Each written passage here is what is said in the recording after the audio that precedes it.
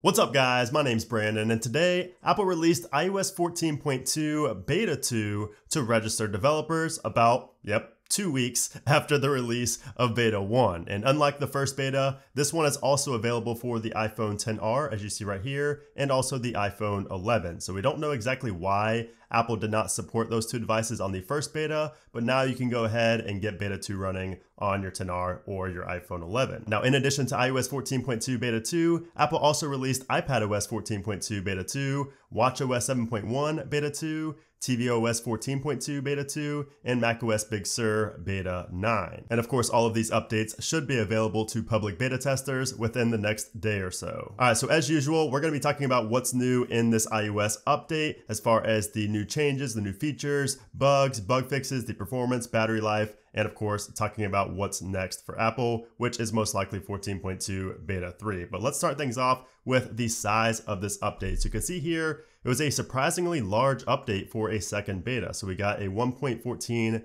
gigabyte update coming from Beta 1 to Beta 2 on my iPhone 11 Pro here. Now the size will vary, and I did see some that were only like 600 to 700 megabytes. So of course that size will vary depending on your device and of course the version you're coming from. But let's go ahead and check out the build number for this update. And you can see the build number there is 18B5061E. So we do have an E at the end of the build number there, which does indicate we are still a ways away, of course, from the final release of 14.2. And then scrolling down to the modem firmware, we did also get an update to this. So it was 2.01.01 in Beta 1, but now it's 2.02.00. So if you were having any type of connectivity issues, those could very well be solved here in Beta 2. All right, so now let's talk about what's new here in Beta 2. And the first thing is actually pretty big for a lot of people, and that is that we have new emojis in 14.2 Beta 2. So we usually get the new emojis in the 0.2 updates, and of course, Apple continues that trend here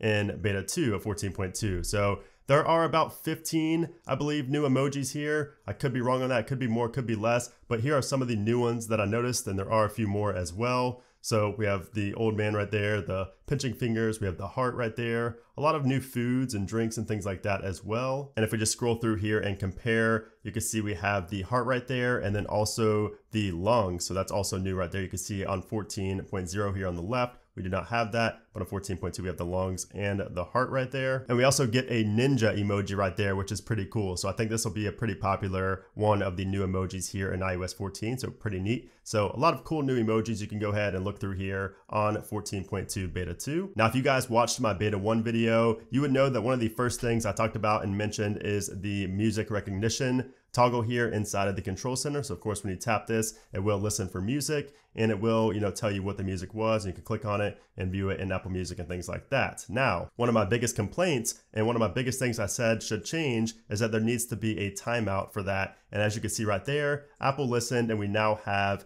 a timeout of about 15 seconds, and then it stops running and stops listening for music. Because in Beta 1, I talked about how there was just simply no timeout. It would last forever. And, I had it running for like 10 minutes and it still was listening for music. And I was saying how that's, kind of an issue for battery life and, it can be running in the background forever and you maybe not even know it. So now in Beta 2, they did add a timeout of about 15 seconds, which is great news. So thank you for listening, Apple. Now, one change that I'm not a fan of here in Beta 2 is that in the control center now, if we go ahead and haptic press on the not playing, like if you haptic press on the music platter there when you have no music playing, as you can see now, we do not get any suggestions for music to play. So up here in Beta 1, it would show recently played and suggested music or media to watch or listen to. And now, as you can see here in Beta 2, it just simply shows a glyph of an iPhone and nothing else. So I'm not sure if they just reverted back to this because they're testing out something new here or just changing some things. I'm not sure, but that is changed here in Beta 2.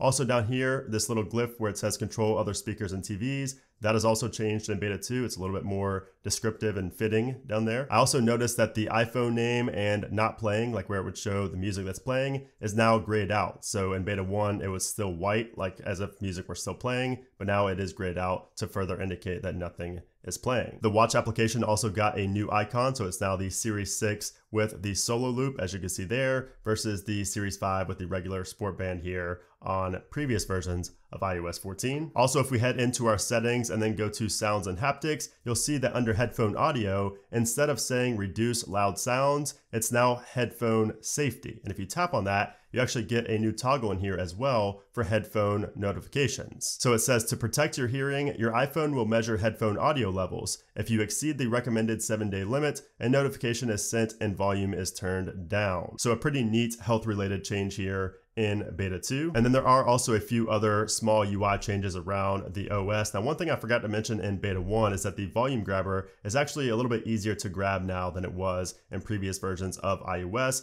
Of course, it is a little bit bigger there. The knob is a little bit bigger, but it is a little bit easier to grab and turn the volume up or down with. Now, unfortunately, when we go to the lock screen, you'll notice that the time still shows the current time on the song. So it doesn't actually show the beginning and the end of the song like it did in previous versions. It'll just show you where you're at in the song. So that's one change that a lot of people aren't too happy about, myself included. I still wish it would show, how much time since the beginning and how much time until the end over here on the right-hand side like it was before. But for now, it looks like Apple is sticking with just simply showing the time. Now, I did also notice a couple of bugs here in beta 2. So when we go ahead and copy something from one app and then paste it in another, take a look at the bubble that pops up in iOS 14 when you paste something. So take a look at that. I don't know if you guys can tell, but the gray was a little bit off there. So I'm gonna go ahead and do this again and screenshot it so you guys can see what I'm talking about. So there, now you should be able to see it pretty clearly. So you can see that the gray and the whites just don't line up. So it's misaligned, and that is a new bug here in beta 2. Now, one bug that has not happened to me is that some people were having really major bugs with the widgets. So they would kind of just be flashing, and I've not had this at all. Some people would have blank widgets. Some people just had like flashing widgets. Like, I don't know if it was just refreshing fast or just didn't know which image to pick. I'm not sure what was going on with some of these people's widgets, but I've not had any issues with widgets, but I did want to mention it since some did. Now, also some people had issues where when they played music, it would actually show the wrong icon here in the bottom right hand corner, or wherever you're viewing the music at on the lock screen, for example, as well, it would show the wrong icon. So somebody had a music icon when they were actually playing Pandora music. So that was definitely a bug in beta 1. I've not experienced that though, so if you were having that issue, let me know down in a comment below if that has been solved. But overall, there are not a ton of bugs here in iOS 14.2. Of course, it is a beta software, but there aren't as many bugs as I originally expected. So anyways, let's go ahead and talk about the performance here in 14.2 beta 2. So as far as beta 1 goes, performance was actually pretty good. Now, of course, we did have bugs, we did have issues. Some people had issues with Wi-Fi and connectivity and things like that. And that's expected, apps crashing, things like that. That's expected for any beta, but especially at first beta. But I didn't really have too many issues at all as far as performance goes. So everything seemed to run perfectly fine for me on 14.2 beta 1, and I've had the same experience here with beta 2. And actually, if you go ahead and check out the Geekbench scores, you can see I did also run a Geekbench score here, and we got significantly better results. So 1335 on the single core, that's the same as beta 1, which is right below it. But take a look at the multi-core. So we got a 3518 versus a 3352. So a nice bump up there in the multi-core performance on beta 2. And of course, those don't tell the full story, but it is always encouraging to see higher Geekbench scores. Now, as far as the battery life goes, I would say that battery life was not as good on beta 1 as it is in iOS 14 or iOS 14.0.1, but hopefully beta 2 will fix that. It was not like I had battery drain issues, but I know some people on the iPhone 7 and 7 Plus specifically did have battery drain issues, and same goes with performance as well. They had some performance issues. So if you've been using an iPhone 7 or 7 Plus on 14.2 beta,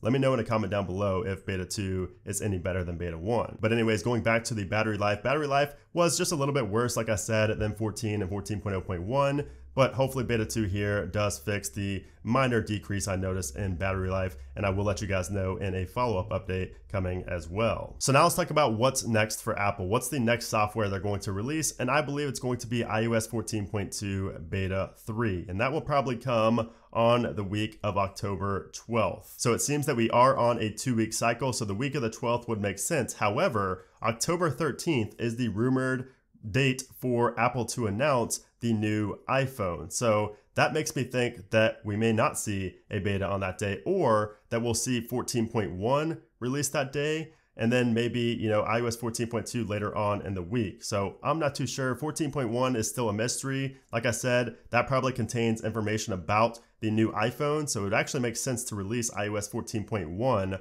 on October 13th after the iPhone announcement. So with that being said, there is also the possibility of Apple releasing iOS 14.2 Beta 3 on the week of the 5th if they intend on releasing iOS 14.1, the final release, on the week of the 12th, most likely on the 13th. So we will have to wait and see on that, and of course I will keep you guys updated on Twitter, but those are my thoughts on what I think is next for Apple. But anyways guys, that's pretty much it for iOS 14.2 Beta 2. Not a ton going on, but we did get those new emojis. We did get the timeout for the Shazam widget right here as well, or the Shazam Control Center toggle I should say, and a few other UI tweaks around the software. So not a lot, but it is a welcomed update. So if you guys enjoyed this video, I would appreciate if you gave it a thumbs up. And of course, make sure you guys subscribe so you don't miss my next iOS update video. But anyways, guys, thanks again for watching, and I'll see you soon.